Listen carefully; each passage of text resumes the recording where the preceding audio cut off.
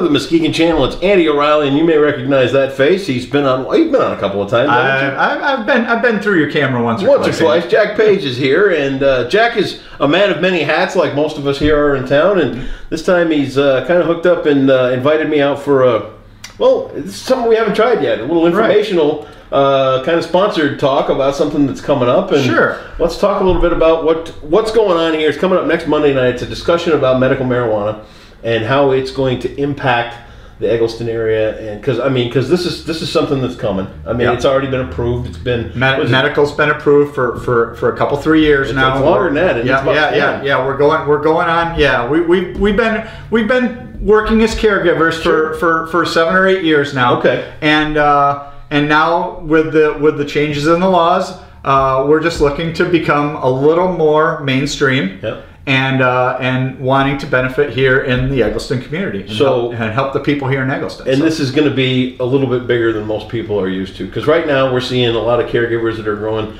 up to 12 plants for people and things like that. But tell me a little bit first of all about the group. Tell me about what's the name of the group. Well, our group is Egelston Grows Green. Okay. And we are out here right on the corner of Maple Island and Apple Avenue. Okay. You'll see that there's some nice looking improvements here to the Apple Avenue area right now. Well, you got kind of a tie-in to it. The restaurant's coming strong. Burning Steer's coming strong, and right across the street is going to be our provisioning center. Okay. For the medical side. Just down the street on Apple Avenue, you'll see some nice, brand new, gorgeous pole barn buildings, and that will be our production facility. Okay. And then a little ways down Maple Island Road and White Road will be our processing center. Okay. And this is it's scaling up a little larger than most caregivers are used to. We're now seeking license for 4,500 plants. Wow. So it's going to be a fairly large operation. But one of the benefits to Egelston is we're probably looking at, between the restaurant and the grow operations, about 130 to 150 in employment. No kidding. Is going to be the number of jobs we're going to be bringing right here to So Egelston. it's creating jobs, and it's already creating jobs. We probably have 20-25 people in the construction phase right now, and these are all local people. I mean, we didn't go outside of the community to hire anybody. Literally right across the next house down is one of our construction leads. No kidding. We hired, we source a lot of our materials out of Ravenna and out of Sethco, right on down, straight down here. So we're trying to be as local focused as we can. Good thing. Keeping the money here in our community. This is where Carl wants to invest it. It's so this is where we want to be. All right, so it's October 8th is the discussion. Monday, October 8th. And this is an informational thing. All informational. We're just bringing in some expert speakers. Okay. They can talk to different areas, some on community outreach and development, what they've seen in other communities that have already have these operations moving along. Some on cultivation and testing, so you can feel comfortable about anything that we're producing is going to be thoroughly vetted and tested, so we don't have any surprises or anything like that. Right. We're gonna have legal people coming in to talk about the legality, and then we also have some people coming in to talk about community outreach and direct benefits to patients. Sure. Testimonials from patients that I know one girl personally that she was in a wheelchair until age 4. We started her on a regimen, and now she's up in Whitehall running the soccer fields. Is that right? She's out of her chair, and she's running the soccer fields. All right, so the informational thing's coming up October 8th, but let's give everybody a little advance too. Okay. This isn't some fly-by-night, let's grow pot type thing at all. No. Now, and for people out there that aren't familiar with this at all, there are different strains that can be grown, some of which have no THC in them at all. And that's where I think a lot of the confusion starts getting in there, is because, everybody's going to be a high on and all this other kind of stuff. But there are direct medical benefits, proven medical benefits. Correct. That you can actually remove the THC from this plant completely and still get. Totally. Okay. Currently, there are many strains of CBD oil that contain 0 THC. Okay. These would not affect you mentally one iota at all. They're strictly bred and strains that are bred for specific ailments. Anxiety, arthritis.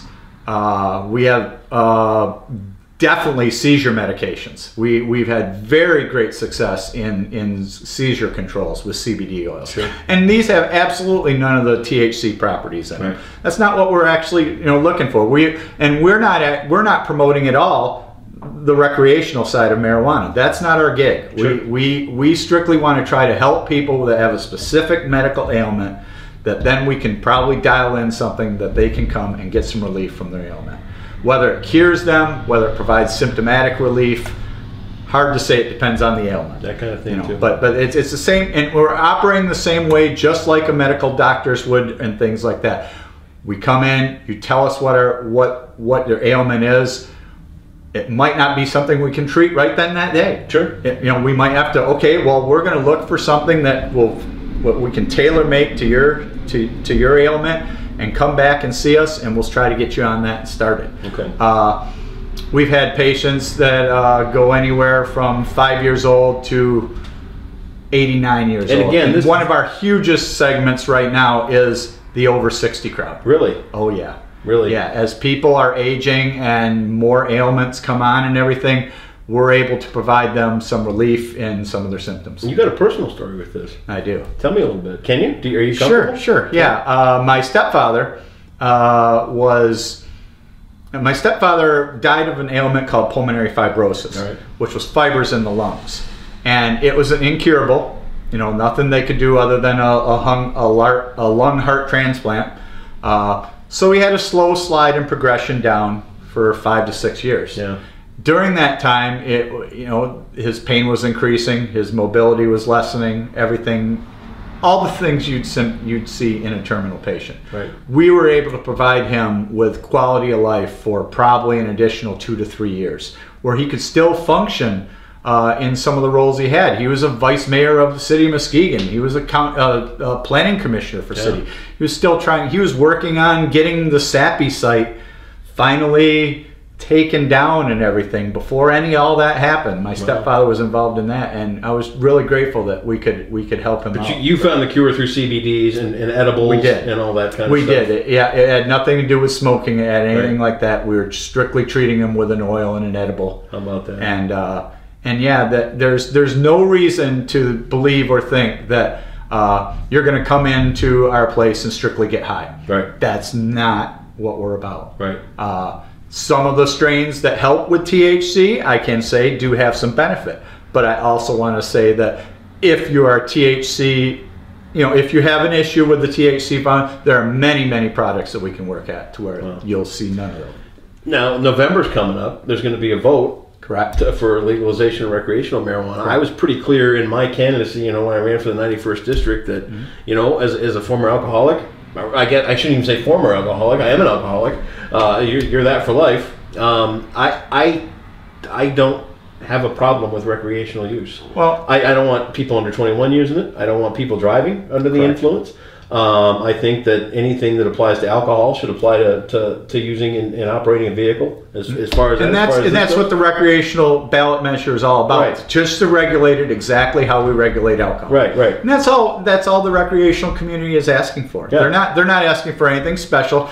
And I don't believe that we should, obviously keeping alcohol or marijuana or anything away from a child or anything like that is a given. Yeah. That's just a no-brainer.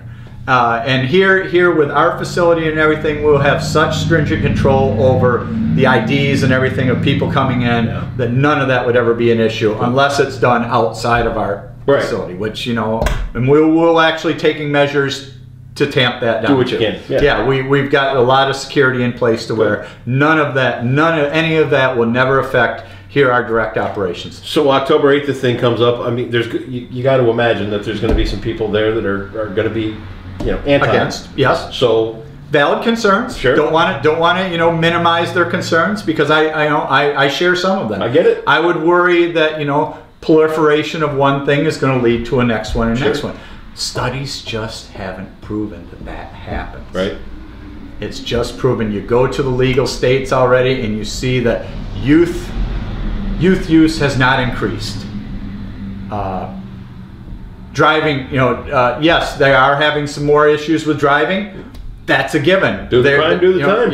Yeah, exactly. You shouldn't drive inebriated on any substance. That's nothing. I don't care what your substance is. Vicodin or you shouldn't. Yeah. That's just not what we're about. But what we're here at Egelston is more about the medical side. Okay. We want to help people, and not only are we directly helping the patients, we can help the full Egelston community by providing jobs, providing tax revenue, providing, these are all things that are going to flow back into Egelston that they didn't have before, and with barely an impact that you're never even going to know. Right. I mean, the caregiver grows that I know are located right in residential areas, and you don't know that they're there. We have state-of-the-art filtration. Yep. You're never going to smell a thing. You're not going to be impacted by it. We just want to make sure we do it right. We do it for the right reasons. And you want to be upfront and tell everybody up front and out there. All right. What we have coming up at Egelston for this meeting on Monday is there's a ballot initiative here in Egelston. As we jump through zoning and everything, some of the people in Egelston have an issue with the zoning and where our placement of our facilities are. We put those facilities in place by the state guidelines. State said they wanted us in A2 or C3 zoning. That's exactly where we put our facilities. Okay.